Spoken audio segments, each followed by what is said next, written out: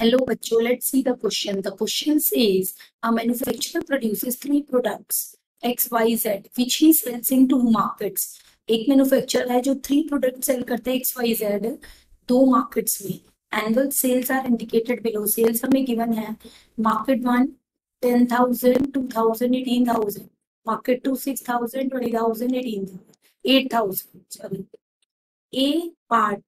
If unit sale price of X, Y, Z are 2.5, rupee 1.5 and rupee 1 respectively, find the total revenue in each market with the help of matrix algebra. हमें total revenue निकालना है matrix algebra की मदद से. B part. If the unit cost of the above three commodities are, अगर unit cost हमें given है ऊपर की तीन कमोडिटीज की 2, 1 एंड 50 पैसे respectively, then find the gross profit. तो हमें ग्रॉस प्रॉफिट कैलकुलेट करना है. तो सबसे पहले इस क्वेश्चन को करने के लिए हम कुछ की कॉन्सेप्ट्स यूज करेंगे. सो द फर्स्ट की concept that is used is multiplication of matrix.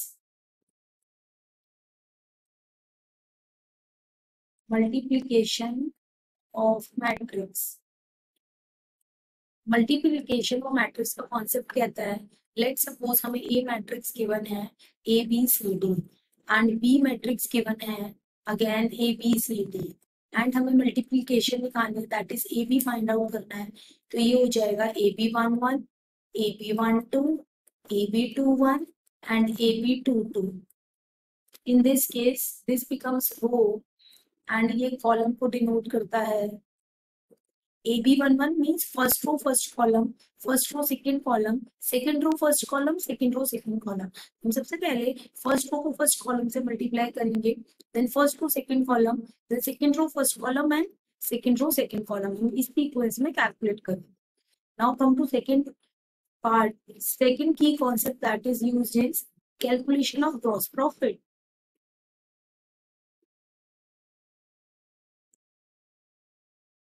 हम अपना ग्रॉस प्रॉफिट कैसे कैलकुलेट करते हैं. Gross profit is equals to total revenue minus total cost. Revenue minus cost is profit. Now come to question. A part में हमें cell prices given है x Y Z के 2.5 1.5 and 1 and हमें total revenue calculate करना है. So the unit sale prices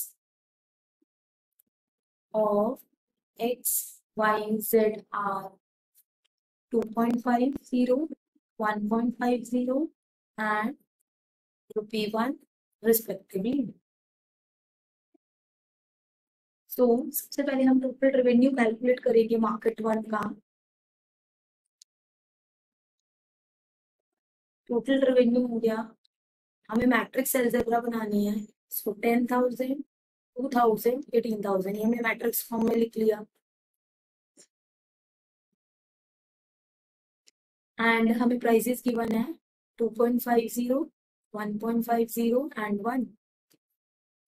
अब हम calculate करेंगे इसको. फर्स्ट कॉलम को मल्टीप्लाई करेंगे. हमारा आएगा 10,000 multiply 2.5 plus 2,000 multiply 1.5 plus 18,000 multiply by 1. So this becomes 25,000. This becomes 3,000 and 18,000. Addition करके हमारा आ जाएगा 46,000. So total revenue market 1 का आ गया 46,000. Now next step is to calculate total revenue in market 2. अब हम मार्केट 2 का रेवेन्यू कैलकुलेट करेंगे. इसमें भी हम सेम मैट्रिक्स बना लेंगे. 6,000 20,000 एंड 8,000 एंड हमें अगेन प्राइसेस गिवन है 2.50 1.50 1. मैट्रिक्स अलजेब्रा से मल्टीप्लाई करेंगे. 6,000 multiply 2.5 plus 20,000 multiply 1.5 plus 8,000 multiply 1। सो ये हो गया हमारा 15,000 प्लस 30,000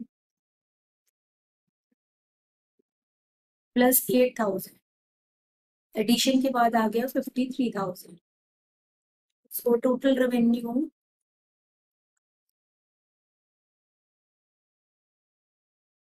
हमारा मार्केट वन का हो गया, मार्केट वन का हमने कैलकुलेट किया था 46,000, मार्केट टू का कैलकुलेट किया था 53,000। हमारा ए पार्ट कंप्लीट हो गया। बी पार्ट है, if the unit cost of above three commodities are 2, 1 and 50 पैसे।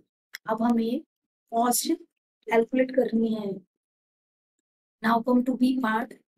So total price of all the products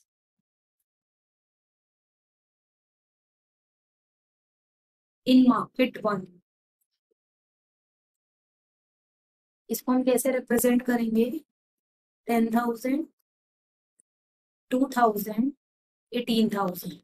हमें प्राइसेस गिवन है 2, 1 एंड 0.50 पैसे। मैट्रिक्स अलजेब्रा की मदद से मल्टीप्लिकेशन करेंगे। ये हो गया हमारा 10,000 multiply by 2 plus 2,000 multiply 1 plus 18,000 multiply 0.50। ये आ गया हमारा 20,000, 2,000, 9,000। By solving we get 31,000। अब टोटल रेवेन्यू, ये हमारा कॉस्ट निकल गया और टोटल रेवेन्यू हमने फर्स्ट पार्ट में कैलकुलेट किया था, दैट इज 46,000। अब हमें ग्रॉस प्रॉफिट हो गया हमारा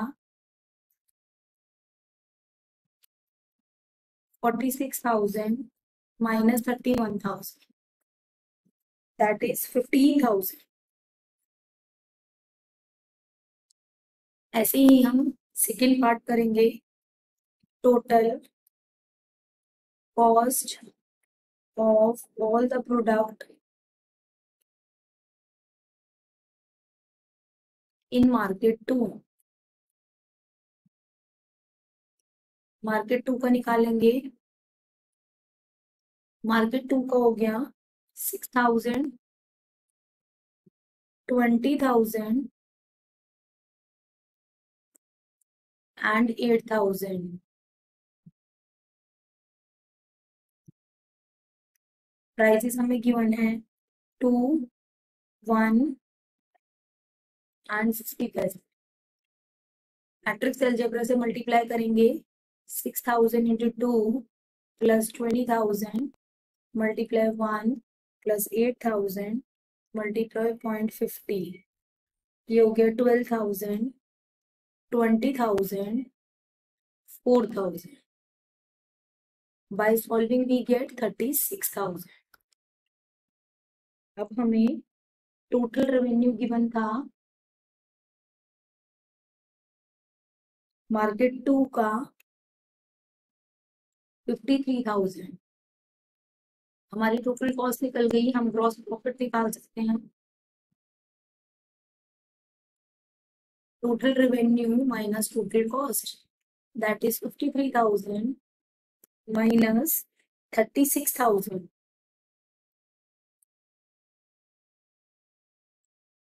ये हो गया हमारा 17,000। So the final answer is